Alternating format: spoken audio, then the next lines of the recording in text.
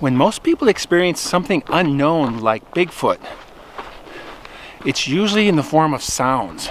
Sometimes these sounds can be loud, frightening howls and screams. This is what happened in 1963 to two police officers in the Sierra Nevada. I got that story as well as others. That's next.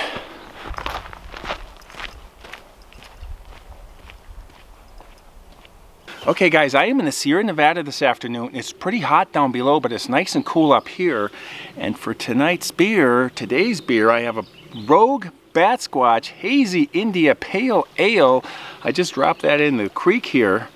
And that says it is a 6.7 ABV, so it's pretty strong beer. And it says dedicated to the legend of Bat Squatch, or Squatch. Squatches.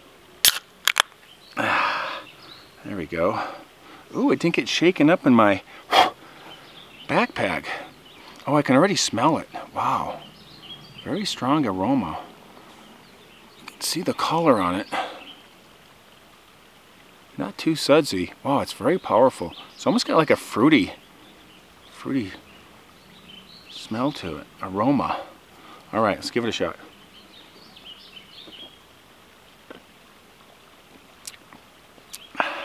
Right away, you can tell it's a strong beer. Got a really nice finish to it. It's very beer flavorish to it, but really nice, kind of almost a dark beer taste to it, but kind of light and fresh too. So I don't know, it's a India Pale Ale. It's a hazy, so I like those. All right, cheers. So over the years, I've talked to a number of people with their own stories of encounters and their experiences with potentially Bigfoot and Sasquatch.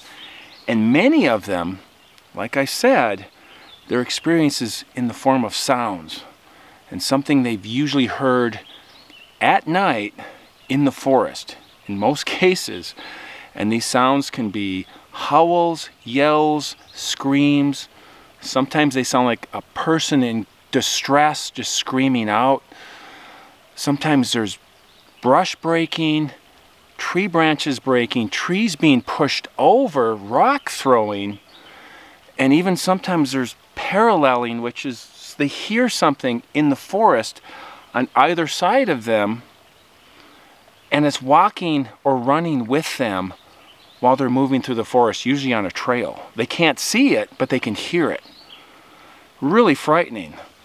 Sometimes there's whistles, grunts, growls, and even sounds like someone talking in a unintelligible language, almost like mumbling, or there's a conversation of two of them. And some people call this samurai chatter, and there's other names for it. But this is what many people experience when they experience Bigfoot. So in 1963, the Union Democrat newspaper out of Sonora, California, and this newspaper was established in 1854 and it's still in existence today. It had an article, January 28th, 1963, and the title read, 10-foot shrieking monster reported near Cold Springs, California. Now, Cold Springs is on the west slope of the Sierra Nevada mountains in the Stanislaus National Forest, which is almost 900,000 acres of forested mountains, ridges, valleys, and lakes and rivers. Great country up there. Just down the mountain from me where I'm at right now. And the Sierra Nevada is like 400 miles long, so it's an immense area of wilderness. Now, this newspaper article was based on a police report, and this is what it started out saying. A horror tale of a 10-foot tall man led sheriff's deputies last night into a dark, brushy area next to a subdivision west of Cold Springs. Cold Springs has 675 people and it's a very small town. And then it goes on to describe these two police officers and their interaction with this thing.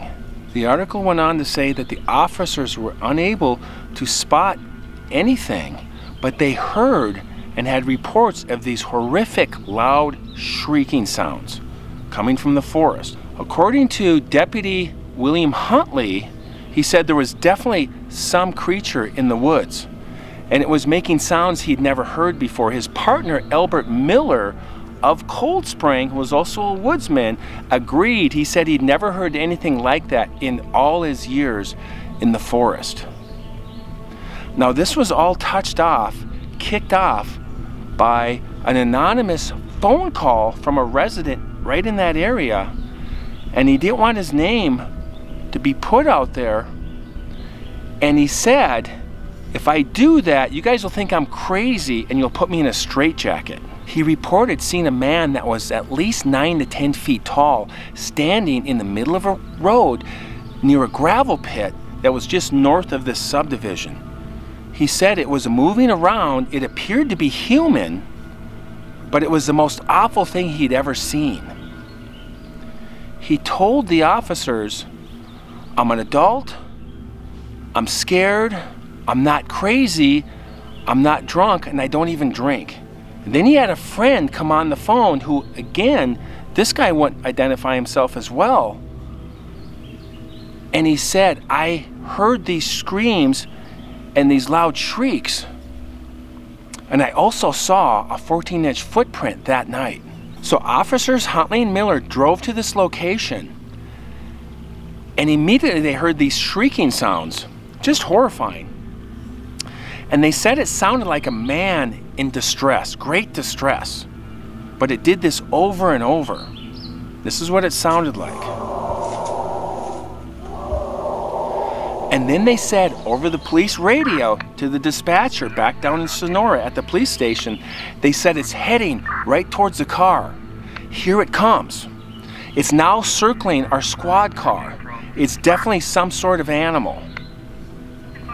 They could not see it in the brush at all. They just could hear it. Officer Huntley said it's definitely not a bear. And his partner Miller said it sounds like it might be a mountain lion, but it doesn't sound anything like a mountain lion. They both started screaming at it, and it did not scare it away. So they drew their pistols, got the flashlights out, and went into the brush towards the sound. And they said the sound, the screaming, moved away from them. The officers were forced to go back to Cold Spring because their gas was running low. Apparently they had the car turned on the whole time, had the lights on, so they could talk to the radio dispatcher and be ready to take off if they needed to in a moment's notice and just put it in drive and get out of there. So they came back as quickly as they could, and the animal was still shrieking and screaming in the forest. They still could not locate it, but they could just hear it moving around them and over here, then it was over here, and it did this until 1:30 in the morning. Then it stopped, and it was gone. It disappeared. So they left. They came back early the next morning looking for anything to try to solve this mystery. Footprints, broken tree branches, rocks, anything, and they found nothing. They said all there was pine needles and thick forest, and it was kind of frozen over, but they found nothing. They decided they're going to come back that night and see if this creature came back for a second visit. I didn't hear what happened after that. The article didn't explain that, but what a scary encounter for two police officers in the middle of the night in the forest, and drawing their guns and going right in after it. Very courageous. Wow. So in the summer of 2017, I was in the Plumas National Forest up in the Gold Lakes Basin. I was by one of the lakes, and I was camping by myself. And it was a walk-in campsite, and what that is you take your gear and you carry it down the trail to a location. So it's not backpacking where you go a lot farther out and you carry everything in a backpack, and it's not car camping, it's kind of in between. And I wanted to just have a nice night by myself. It was July, and there was a campground at the other end of the lake, and there were some people camping there, but I was by myself. There was no other people in these couple other remote campsites, these walk-in campsites. Now, I've told this story before on my channel a few years ago. I'll put the link in the description below for the full video. But this relates to our first story about people hearing sounds in the forest, and a lot of times howls. And I had my tent set up in this little spot. It was near this lake. And on the other side of the lake, later that night, I heard this high-pitched, loud sound. And I'm just going to play the clip from the video for you so you can hear what I had to say about it. So I went back to Goose Lake. I remembered the walk-in campsite. Now this was October again, so this was like exactly a year later from when I saw the first set of footprints, the little teeny ones.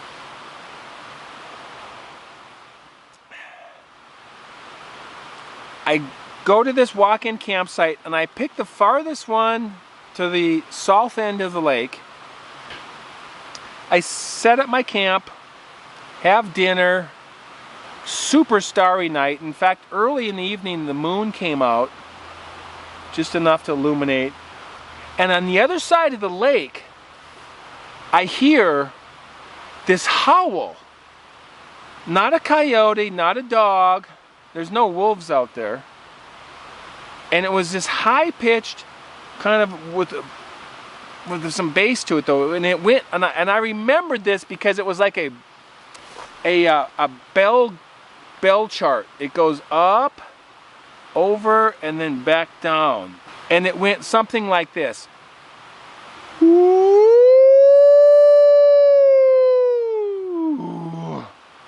But louder with more bass, and I immediately caught my attention, and I hadn't gone in the tent yet.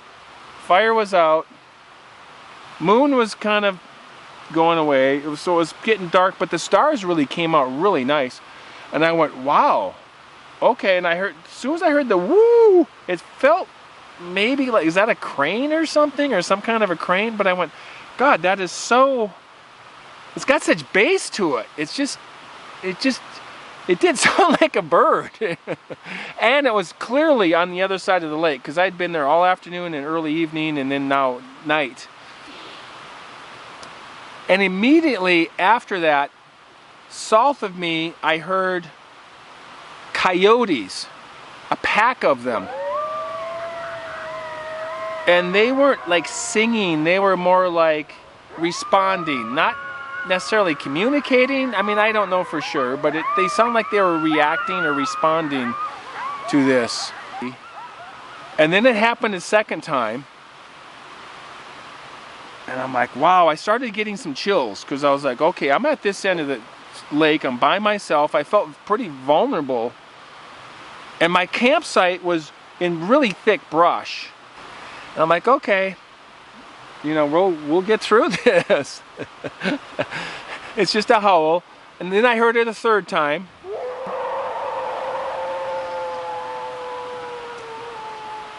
And then it was quiet. And I didn't hear anything else. Beautiful starry night. So it was a very intriguing experience for me.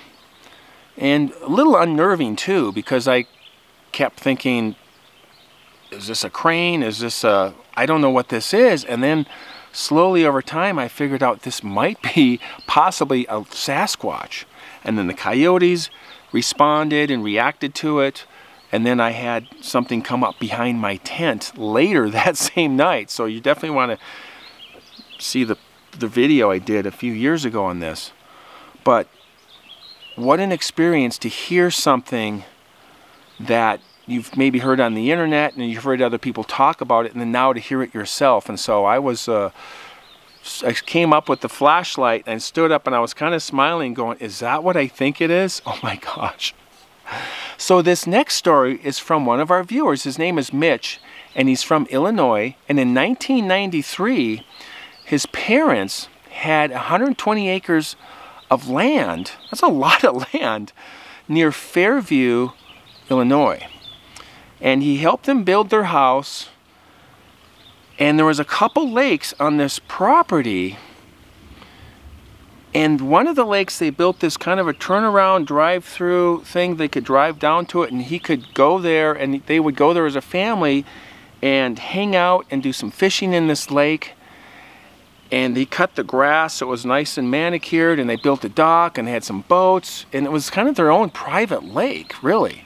And he said it used to be an old gravel pit, and there was another lake behind it, and there was a steep slope on one side of the lake, and one afternoon he went out in this small boat with a trolling motor, went out to the middle of this lake, and he heard this loud screaming sound coming from this thick vegetation about 60 feet away from where his boat was in the forest. Some loud screaming sound. Immediately the hair went up in the back of his neck, and he felt like he froze just for a moment, just like not sure what to do. And whatever it was definitely could see him, because he's in this lake, and this thing is in this really thick vegetation. He sent me a picture of this lake, and you could see the vegetation behind him. And I'm from the Midwest, and I know what these forests can be like in some of these areas. And then it happened again, this loud scream.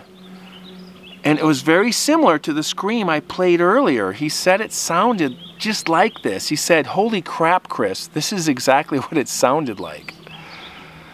He said immediately, once that second scream went off, he dropped the trolling motor, went as fast as he could. And it's just a trolling motor. You can only go so fast. And he had to go, I think about 500 feet to the shore, he said he rammed the boat right up onto the shore, immediately got out, threw his gear into the truck, grabbed the motor, threw it in the boat, and he took off and left. And he said his parents weren't home. He drove right by his parents' home, went home, and a week later his mom said, "Hey, how come you're not fishing this weekend?" Because he'd gone fishing every weekend. And he said, "Oh, I've just been really busy," and he didn't want to talk about it with anybody. He just didn't want to talk about it with anybody. He finally told his wife, and I think he said his brother, but I'm going to play his interview here, and it's really interesting. It's such a simple event, just hearing two howls, but how it affected him and how it changed how he thinks. And he said he's never gone to this lake fishing by himself ever again. So I'm going to play that story for you right now. This happened in 1993, and you were fishing on this small lake. Well, this is probably about, I'm guessing 4 o'clock in the afternoon, so it was still bright out, and it was a pretty calm day. You know, there was no breeze hardly at all on the lake, so it was real calm. And I was on the east side of the lake, which is the one with the really high bank that I told you about. And on the other side, just out of the blue, I heard that scream. And that's the only way I could describe it, was a scream. And I know I muttered to myself, "What the F was that?" And I sit there for a couple, maybe a minute or so. Then I heard it again from the same spot, and I was looking right at it, right the area where I heard it from. I didn't see any movement or anything, but I heard it again, and I just kind of went into. You talked about the fight or flight mode. I went into flight. I said, "That's it. I got to get out of here." I had no place to go. I was in the middle of a lake. Yeah. And the only place I had to go was back to the dock. So I just hurried as fast as I could to the dock. I rammed the boat up on the shore, and full speed. And I unhooked the battery and the motor from the back of the boat, pulled the boat up on shore, and I just grabbed everything and just threw it in the back of the truck as fast as I could. I didn't worry about how tangled poles or anything like that. And the whole time I was doing it, I didn't even look over my shoulder. I just wanted to get out of there. I didn't want to see if there's anything there. And I just drove out as fast as I could. And this is a really rough road. You couldn't go real fast. But I just got out there as fast as I could, went straight home. And wow, that was, and like I said, I didn't go back out there by myself. I went fishing again, but I didn't go by myself. Yeah, it really spooked me because I'd never. Really? I've been in the woods. I grew up in that area, and I've been. I was in the woods my entire life since I was like 10 years old. You know, and I was real comfortable out there by myself until then. So it really spooked me. Wow. How close do you think it was? Between 60 and 70 feet for me. Wow, that's really close. I've heard other people talk about experiencing similar type howls directed at them. And did you feel it like in your chest or vibrating, or how was that experienced by you? No, I didn't hear it vibrate. The lake I was in was like in a bowl. You know, it was down, there was, not cliffs, but it was down in a bowl. It was straight by the lake. So it kind of echoed through the whole area. But it didn't, I didn't hear it vibrate or anything like that or feel it vibrate. So you didn't feel it? Okay. But it sounded close. Would you, if on a scale of 1 to 10, 10 being loudest, what number would you give it? 8. Got it. That's pretty loud. Yeah. And did it sound, and this may be an obvious question, but did it sound like it was directed at you? The second time, yes. Okay. Because I was looking right at the area where it came from, and I heard it again, and it was, you could almost tell it was coming from the exact same spot it came from the first time. So it was very, very creepy. Very creepy. I saw the photograph, and I'm guessing that was from the 90s. Was that you in a boat with 2 other people? That's me with the big wide brim hat on. Yeah. Okay, I saw that, and I saw the vegetation behind you. It looked very thick. I'm from the Midwest originally, from Minnesota, and so I know what those forests look like. And then there's a lake, and it's just. But the forest can be so thick, filled with, mosquitoes and wood ticks and poison. It's very thick in there, and so something could easily be observing you. And you're in the middle of a lake, like you said, and you couldn't even see it unless it was making movement with the brush or something. Well, that area up there was about 20 feet up from the lake, and I'd only been back there a few times because there was willows and briars, and you had practically crawl. There was a game trail through there along that edge, but you practically had to crawl through there because there was so much willows, overhanging each other and stuff like that. Yeah. So I only went up there a couple times in like 10 years, 8 or 10 years. So sure. It was it wasn't worth it. And have you had anything else like that happen to you? No, I have not. Wow. In fact, I've been going out there for let's see, they bought it in like '84. I'd been going out there for almost 9 years before that happened. And like I said, I was so comfortable out there. I mushroom hunt out there by myself. I fished by myself. I walked through every inch of them woods back there, and I never experienced anything like that. So.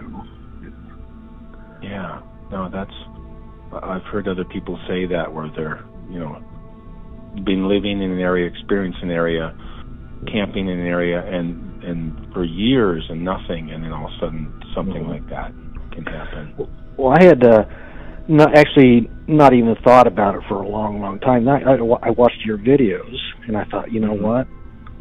That started bringing back the, what I experienced, and I thought, I can't really explain what I heard. I can just approximate what I heard. Then I saw that video, and I thought, that's as close as I can get to what it sounded like. And it brought chills when I heard it, because I'd never been scared before. But that was probably one of the worst fears I had, because I didn't know what it was, and just the unknown, and something you've never experienced before. So yeah, if you could go, I think that's a bear. That very sounds like a mountain lion, I'm pretty sure, or something. That's still scary, but something like that is a whole nother level. I've been out in those woods at night. I've heard coyotes, a lot of turkeys, and deer snort at you every once in a while, and you kind of startles you, but you know what it is, and that was totally. I know that was not something that was normally there. Wow. Well, that is really interesting, and like you said, you haven't had anything else happen, and yet it's still very clear that day and that moment when that happened, and that was what, 31 years ago? Mm-hmm. Yeah. Doesn't seem like that long, but yeah, it was. Yeah, 1993, so that'd be 31. 1993, wow. 31 years ago, yeah. Yeah. That area when 1993 was really remote. I mean, it wasn't anything like it is today. There was not very many farms out that way. It was they had just reclaimed the strip mines, and it was really remote. And it's one of them things you hear on TV. If you scream, nobody will hear you. And that's the way it was. That's the way it was back there. And the more I got thinking about it, if something did happen, nobody even come looking for me till dark, because they all knew I was going to be out there all day. So yeah, sure. And then we didn't have cell phones 31 years ago. You could just pull the phone out. You're right. Exactly. Well, they had no cell service in that area anyway, where I was at back then. Yeah. So anyway, I'm a really big fan of your channel. That's what got me to thinking about it, and I just thought I'd share it. And all right, well, I appreciate that. Yeah, thank you for watching my channel. It's been quite an experience doing the channel, and then talking to people like yourself, and kind of stepping into this world of Bigfoot and stuff. Just one other thing here. I've only told 3 people. I told my wife, I told my best friend, and I told my grandson when he got old enough. And that was probably about 7 years after it happened. I didn't tell my mom, because at the time my dad was sick with cancer, and she was out there by herself a lot. I didn't want to scare her. I didn't want to have her worry about stuff, so I didn't tell her. Yeah. I still haven't told her. But, that makes sense. Yeah. Well, I'll just use your first name, and okay. Like I said, and you're from Illinois, so we'll, so it's pretty broad, but that's quite. It's a very simple thing. You just heard something, and I've heard enough people talking and after the fact, and they're hesitant to tell people, and only close people, or however they handle it, but they're very selective with the information, because people like to fill in the blanks for you and say, well, Mitch, that was a bear, obviously, and you just To be honest with you, I don't even remember what I was thinking.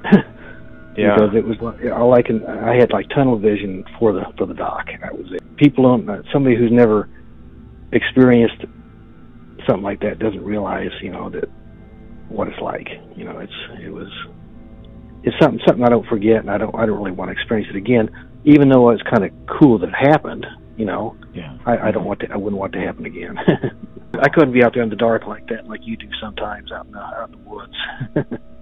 Yeah. Sometimes I wonder, but I'm like, well, this is what I'm doing, and I love it out here. But I know the second I hear something like that, my body would, I'm a human like you, and I would feel a very similar kind of thing, like, oh my God, what have I done?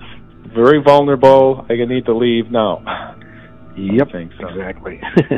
And I'm glad you found the video that you said, and you said that was pretty much what you heard is from that video. It sounded very similar to that. That was about as close as they could get. Remember, I told you it sounded like somebody just yelled into a megaphone, like "Wow." Yeah, just a really long went out. Wow, and it just kept going, and it was the same pitch, kind of the same pitch.